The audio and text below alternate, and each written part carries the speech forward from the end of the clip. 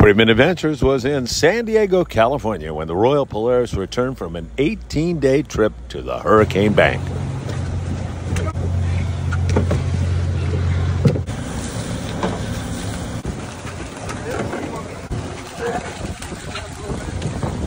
What's up, Roy? Hey, how you doing? I gotta be good.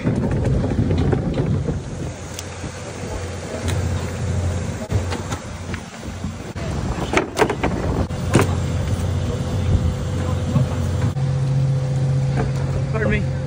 An absolutely incredible trip with 15 fish over 200 pounds, a 358-pound yellowfin tuna, and too many over 100 pounds to count. Fishing in Ensenada is broken wide open. It looks like it's going to be a great weekend. Reggie went out with Big Eye Sport Fishing and Captain Javier. Limits of yellowtail, 15 to 25 pounders. And out with Arnie Man. Man, look at this angler. He is really getting pushed to the limits.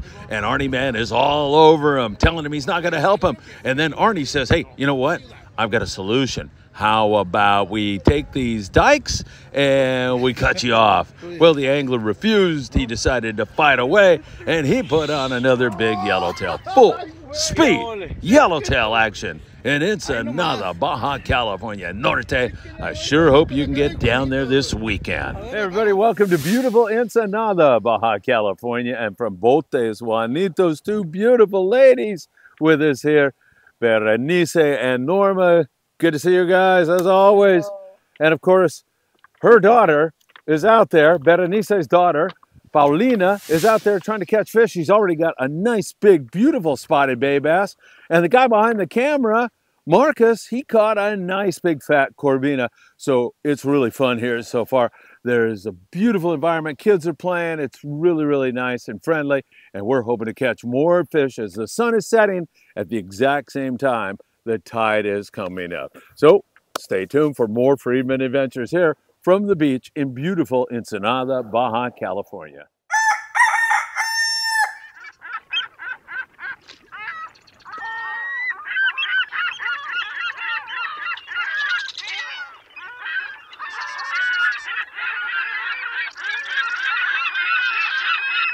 Hey, good Saturday morning, my friends, and welcome to beautiful Surfside, California, where it's a little dreary. It's overcast, a little cold. There's a slight breeze blowing, but it's anything but dreary out on the water right now. It's Ensenada, rocking and rolling with Jurel. The yellows are biting down there. They had a fabulous day for all the pongueros in Ensenada yesterday. Bluefin tuna, yes, they're nibbling. The new Loan has fish on the deck. As we speak, we'll get you caught up on all of that. There's tremendous rock fishing, some really good halibut fishing going on, and the surf also very lively. In fact, it wouldn't surprise me that if back there you see some dolphin feeding really close to the beach. I saw them when I first walked out here this morning. You know what time it is. It's time for the morning briefing. Good morning, my friends. Oh, that warms the soul, I must say. It is great to be with you all. Thank you so much for taking time out of your busy day to check with us here on the morning briefing. Don't forget to like this video, share it with a friend. Of course, subscribe to the Friedman Adventures YouTube channel.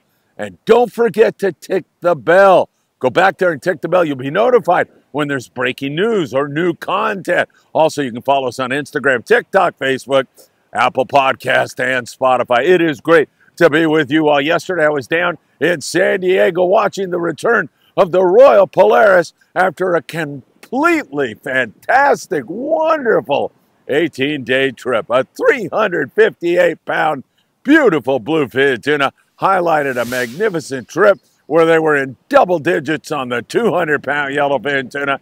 And they really had so many fish over 100 pounds, they didn't even bother to count them. Really great to see so many friends down there yesterday. I got to see Frank LaPreste, Roy Rose. Of course, I got to see Pete Gray from Let's Talk Hookup, and so many other great people, including Jonathan Yamante, the new owner of the Royal Polaris. Wow, what a scene it was. There was so many fish being unloaded. And of course, I enjoyed my time. And we're going to release more videos on that great unloading of the Royal Polaris after that 18-day trip down to Hurricane Bank. I guess I'm kind of skipping ahead to the long range report because Hurricane Bank was fabulous. Located about 1,000 miles south of San Diego. It's a long run. 18-day trips are the way to make it happen. They also had wahoo. I saw a rainbow runner in there and various other species that inhabit that region known as the Hurricane Bank. Wow, what a great unloading it was yesterday. So many wonderful people. It was really a lot of fun for yours truly. All right, I'm getting ahead of myself. Let's go south the border to Ensenada, Baja California. I was down there a couple of days ago. We saw the yellows on its for-real sport fishing, but they just didn't want to bite. But you get a lack of wind and a little more solar warming. The water temperatures start to come up a little bit, and those yellows went on the bite for everybody yesterday.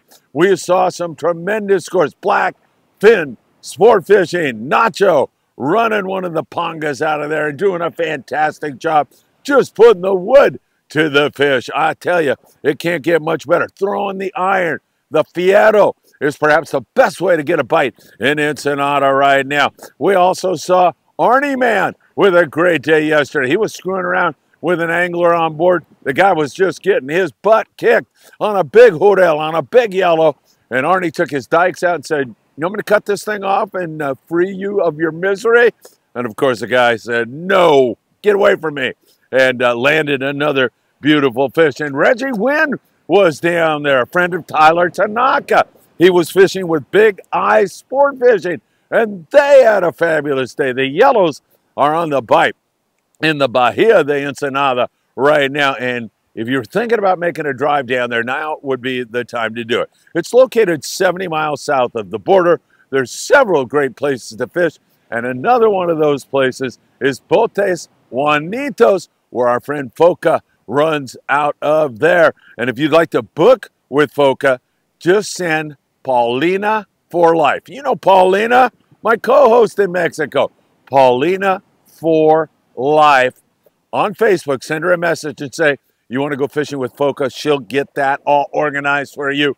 Great fishing down there. And, you know, the other day, in addition to this, we were out with It's For Real sport fishing, and the yellows weren't biting. We went in and caught all kinds of sand bass and rockfish and so much more. That was so much fun. So there are several backup plans, and there is plenty of great rock fishing in the vicinity also. But I know everybody's focused on that yellow bite, and it was really fantastic yesterday. I don't know how it can get much better than it was. New low end on some bluefin tuna late last night, early this morning. They are catching some fish. We'll be checking with the Independence and several other boats if in post-production on the morning briefing. When I'm editing this, I get any new news, I'll put it in text right there below. Special updates throughout the day if we get any information about the bluefin tuna that has been biting. Let us characterize the bluefin tuna bite and not lose the forest for the trees. Let's look at the big picture of what we have been seeing. And for the past couple of weeks, there's been very little bluefin tuna seen or caught. But the American Angler a few days ago kind of broke that up with a catch of 22 bluefin tuna at night. Nice hit for them. And a sign of things to come? We're not quite sure yet. We're going to have to wait because there were guys that missed, didn't catch a darn thing, didn't see much. Then the Independence scratches out 6 bluefin tuna in a 4-hour trip. They saw fish boiling. The fish put on a good show. Seemed like there was a little bit of volume there. Fish were really line shot. They didn't want to bite anything over the 30-pound fluorocarbon, and that meant with the grade of fish they were fishing, 40 to 60-pound fish, that you were going to have long battles and you were going to have a lot of losses, and that's what they had. But they got 6 fish on the boat, and that's where we find ourselves now with the new Loan getting some fish last night. Didn't sound like a big hit, but we'll update you. We'll keep you up to date as they were still fishing, of course, as we're going on along. And my son Philip is out right now on the Excalibur on a 2-day trip, so I'll be getting reports from Philip, and we'll find out exactly where we go from here. Some of that fish, as I mentioned, caught in the daytime. Lighter fluoro has been the key. I'm not telling you not to bring your 60-pound, but you definitely want to have some 25, 30-pound with you in case you run into that finicky bite. And at night, 200 to 400+ gram jigs have been working best of all. We'll see if we can build on this a little bit more, not too far from home either. Easy day and a half range, easy day range actually, but day and a half gives you the night bite, and that's, of course, what you want to get in on right now. So good signal. We'll see if we can build on it. Several misses also, so we're not quite there yet, but hopefully we are pointed in the right direction. Taking a look around the Southern California bite in general, let's talk halibut. Pretty good halibut day in SoCal yesterday. We continue to see the halibut fishing improve as we go along. We're into a really good situation right now, moving up on a full moon, a grunion run on the horizon, and that gets things really, really active. And I'm telling you, we've seen so much life here in the Southern California surf recently. Some birds up here picking, pelicans, and I've seen these dolphin in on the surf. Maybe you've seen them behind me while I've been chatting with you all. It really does look lively. So we've seen good halibut fishing on the Pride. They had 17 halibut. The Blackfish, a yacht out of Davies Locker, Newport Beach, had 7 halibut. Coral Sea Santa Barbara with 17 halibut. And of course, the Native Sun out of 22nd Street had a couple of halibut.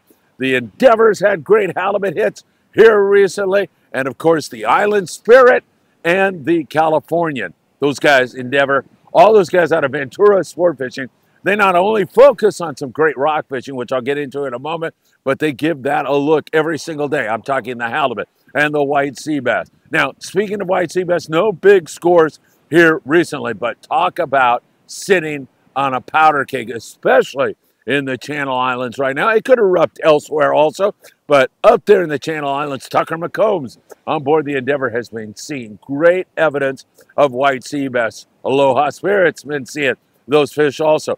They have been looking around, finding fish that have been reluctant to bite.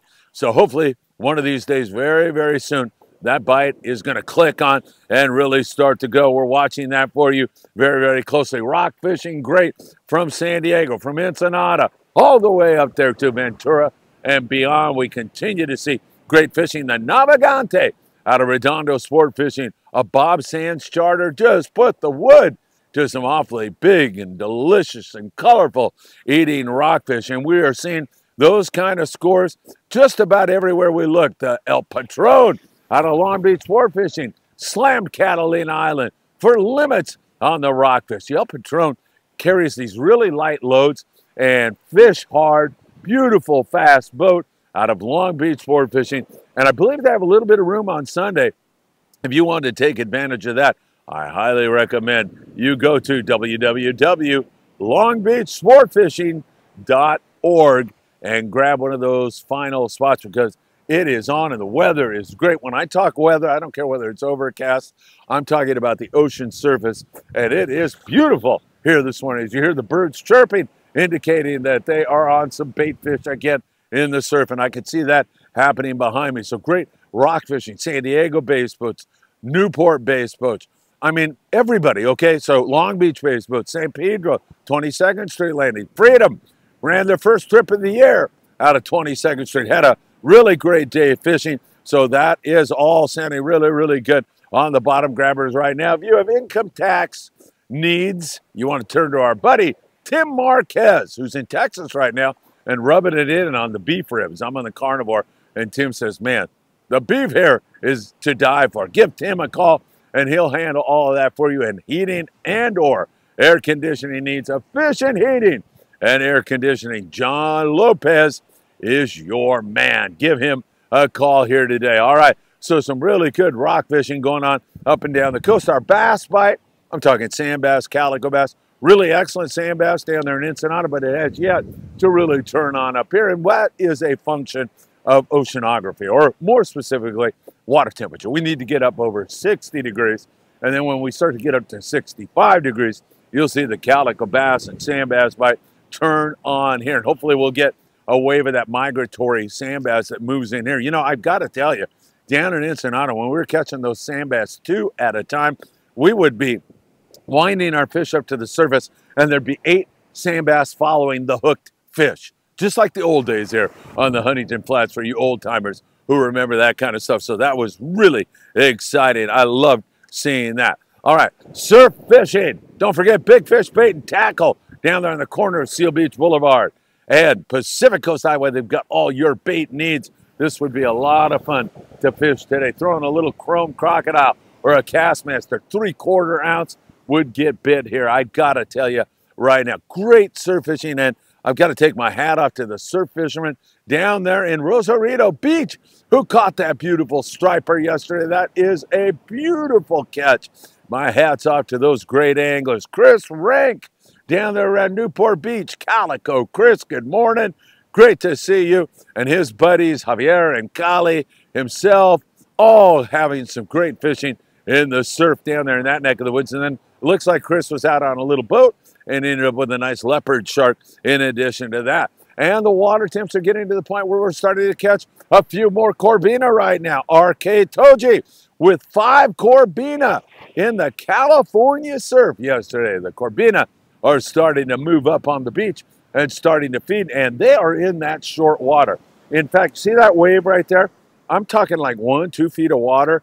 Inside of this next wave that is breaking, you're going to find Corbina in there. You'll find them on a long cast also, but more than likely those Corbina are going to be patrolling right through that white water right there, because all that action, those waves crashing on the beach, are dredging up sand crabs, are dredging up sandworms, mussels, clams, and those fish stage behind those breaking waves, and then they move in. Right now, they're going to move in and search around and see what they can come up with.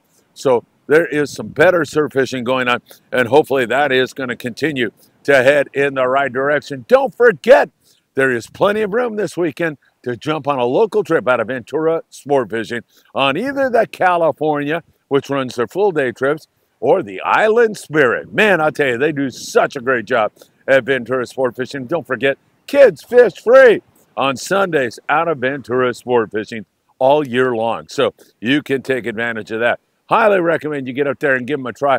We're thinking about jumping on the California next week. I'll let you know about that. We'll go out there and shoot a video and have some fun with Cody Rogers. That should be something to look forward to. 805-676-3474. Hey, I forgot to mention regarding the Corbina, you better be in the contest at Big Fish Bait and Tackle. All you got to do is have their ruler. You put it in the sand, put your Corbina down there, inscribe the date of the catch, take a photo and upload it to the Big Fish Bait and Tackle Instagram page. And man, they're giving away a custom rod that is absolutely beautiful every single month. The species may change, and we'll let you know about that right here on Friedman Adventures. But this month, it's the biggest Corbina gets that brand new custom rod. You do not want to miss out on that. Great time down there on the Royal Polaris yesterday. Bluefin tuna showing some signs of life on the new Luan. We'll see if anybody else is getting in on it as the day goes on. I'll have some more shorts and more information and more content for you here this weekend. Guarantee you that. And as always, I can't thank you enough for spending time here on the Friedman Adventures YouTube channel. Have a great Saturday, a wonderful weekend. And as always, I hope to see you really, really soon.